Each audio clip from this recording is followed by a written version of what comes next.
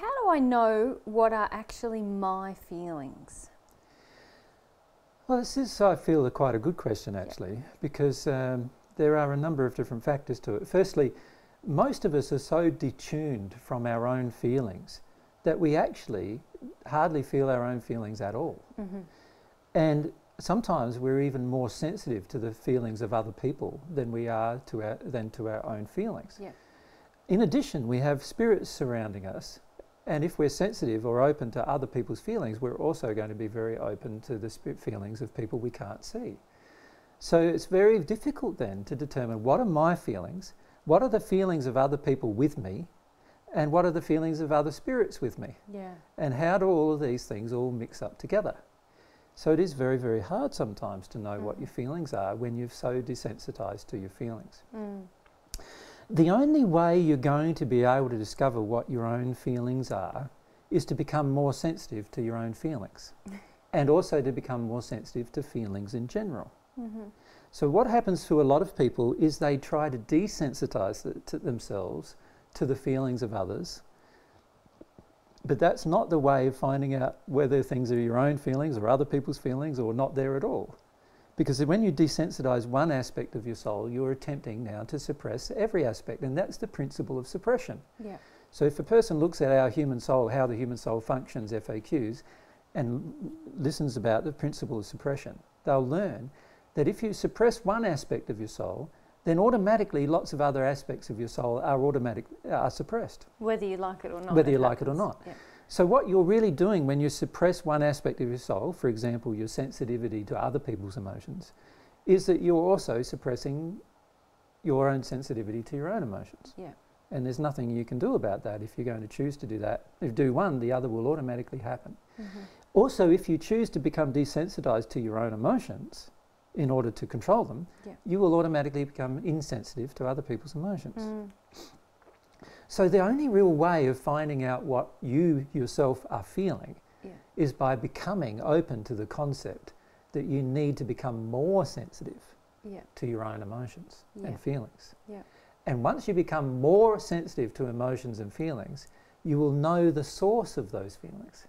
You will know whether those feelings are coming from you, whether they're coming from other people with you, or whether they're coming from spirits that are with you quite easily. But only the more sensitive you become to your own feelings will that occur. And that's the only way that you can actually become more sensitive to feel your own feelings. So when I began the process in this life again, I was very desensitized to my own feelings. It was rare for me to feel my own feelings. As a result, I was often confused when I was interacting with others because I couldn't tell what their feelings were either. I couldn't feel their feelings properly, and I couldn't feel their intentions. Whereas now that I've sensitized myself to the feelings, and God's love, receiving God's love obviously helps you sensitize yourself to feelings.